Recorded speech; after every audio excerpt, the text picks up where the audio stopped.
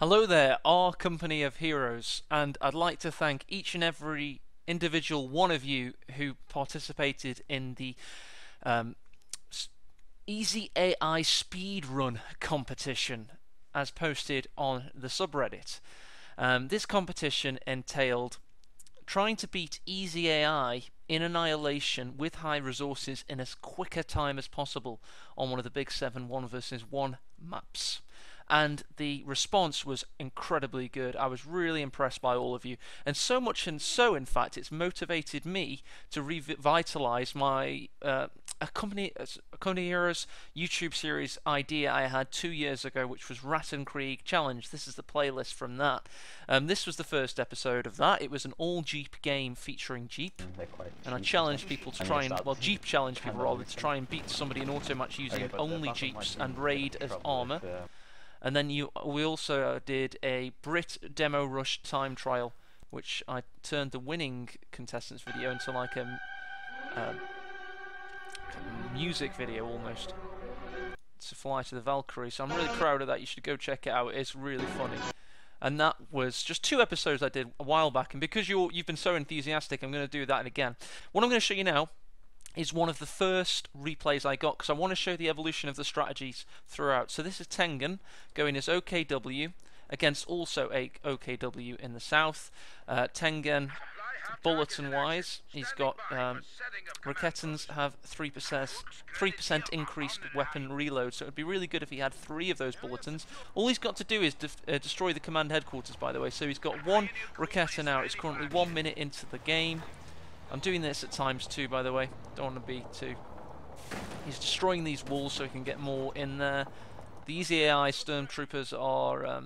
Stern Pioneers rather, are capping there, so they're out of the way. That's good. Raketan can go pretty much straight in. The flak emplacements nowhere near him. He can just pretty much wail on this thing. He can use his Stern Pioneers to push the opponent's Stern Pioneers away.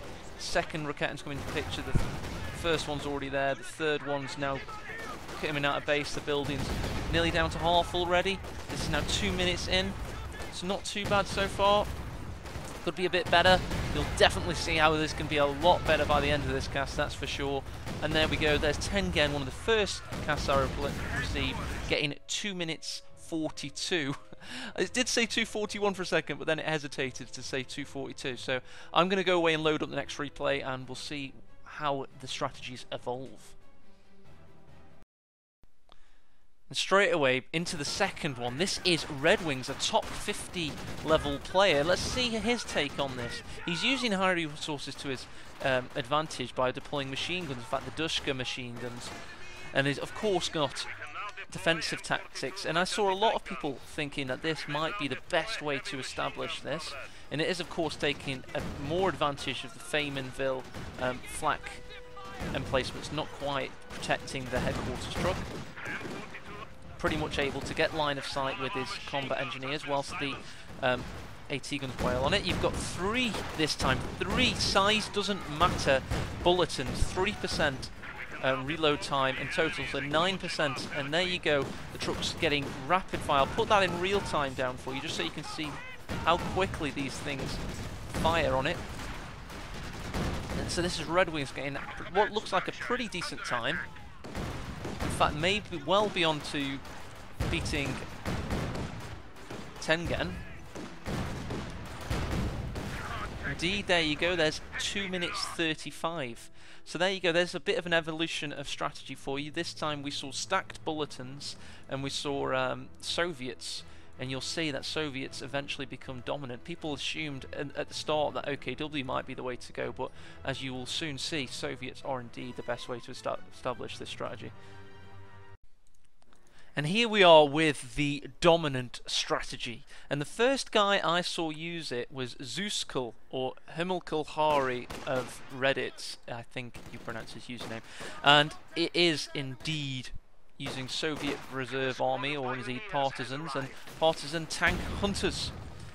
These guys can spawn, obviously with the high resources being designated, you already start with 2 command points, so they can storm pretty much straight away. In terms of bulletins, he has got partisan recharge 10% faster. partisans are 3% harder to hit. I'm not sure that's going to matter too much, but of course he's got to focus Wehrmacht's base building here. And perhaps if he'd gone against OKW, it'd be a bit quicker, who knows. But this guy is showing the first iteration of this strategy, and when I saw it, with the time he gets with it, I was so impressed. So let's go to time 4, because I just didn't think anybody was going to get close to him, unless of course somebody else got an idea of his strategy and people started to use it. So I'm going to be honest, that is pretty much exactly what happened. So after this, getting a 154, you'll notice a massive jump, and I noticed a massive jump in the times I was receiving. They went from an average of like 2 minutes 50 to 1 minute 50, so a 1 minute jump just via usage of this partisans. So here we go. Without further ado, here are the results. In joint third place, we have Hummel Kalhari or Juskal or whatever you want to call the guy. Joint third place with Just Stalin You, both getting 148, both receiving Brits as their code. In second place, Captain Pennyworth, who also used the exact same strategy, getting Western Front armies for his good friend Mr. Orlov. I think that's going to be a great way to get him into the game, receiving 2 factions. And in first place is Tengen, the guy who submitted one of the first games is now here in first place. He took it upon himself to keep iteratively improving the strategy until it got to an incredible level, an incredible time, something we couldn't have even expected. So just notice what bulletins he's got for partisan tank hunters. They're coming out of the woodwork. 10% faster dispatch, 3% harder to hit, and 3% increased accuracy. Not that they have much to worry about in that they're hitting a barn door, but already you've got 3 partisans all queued to go on the exact same point, just outside the reach of the flak emplacement. And they're raining down hellfire on this command headquarters. Luckily for Tengen, the second truck isn't going into a battle group headquarters. He is able to just keep smashing this command headquarters entirely. And I'm not going to even go times 2 because we're nearly finished on this replay already.